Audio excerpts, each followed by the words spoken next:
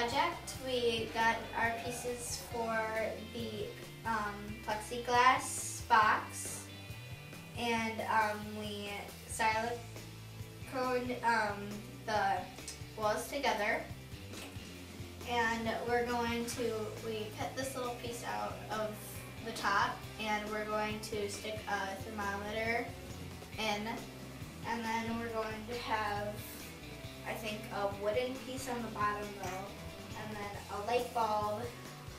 We're going to hook up a light bulb, and I'm going to have 2 more boxes, a wooden one and a styrofoam box, and all 3 of them are going to have light bulbs, thermometers, and we are going to see which one of the boxes retain the most heat, and then I'll record that down.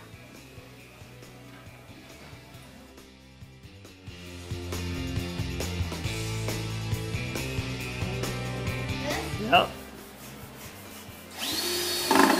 There you go. Do the other one.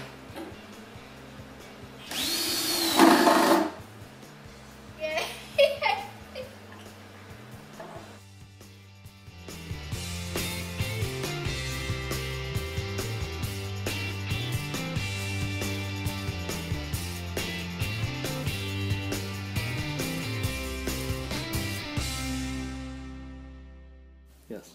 Alright. So I just finished making all 3 boxes. Here's the styrofoam box. Here's the wooden box. And my plexiglass box.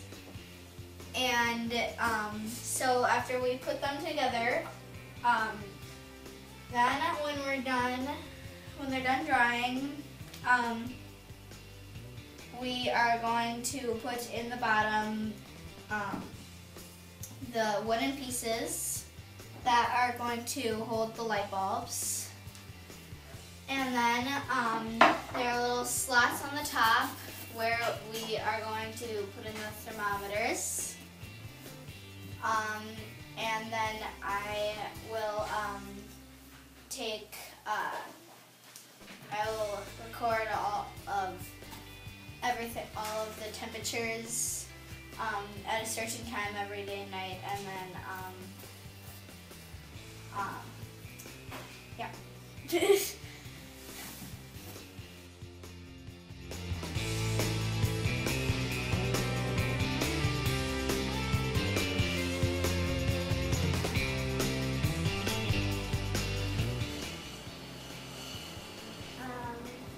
I am painting my wooden box right now. I've got the top done and 2 of the sides. So now I'm starting another side. And then I'm going to get these right here because they're not working very well, doing them while I'm doing the rest of the box. So I'll just go back and do those. And then when I'm done with this box, I will put it somewhere to let it dry, and I'll do my next box, probably a different color.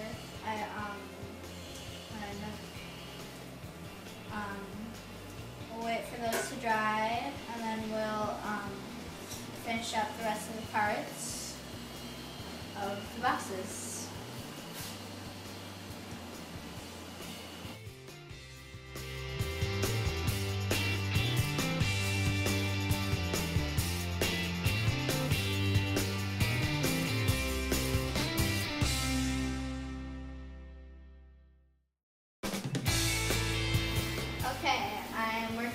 Second box. I'm painting my second box now, and then when I'm done painting, we'll let it dry.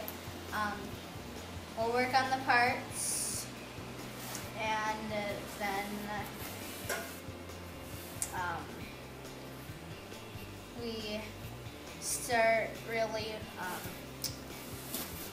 what we're trying to test out. So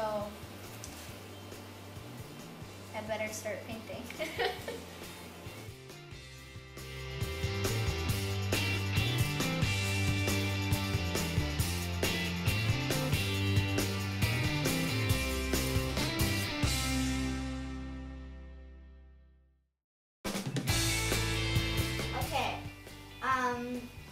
Here I have my painted boxes. Here's my wooden box. Here's my styrofoam box, and here's my glass box. The thermometers stick out. This way you can read what temperature. It probably won't get much farther down. And then we have the light bulb inside, which provides the heat source. It'll be turned on, of course. And then, so each of them have them. And so then you can read them, and we'll just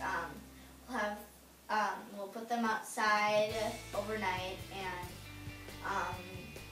then record the temperatures down, and so there we have our science project. So every day, about 1 week, I took the readings on all 3 of my boxes, and I recorded my data.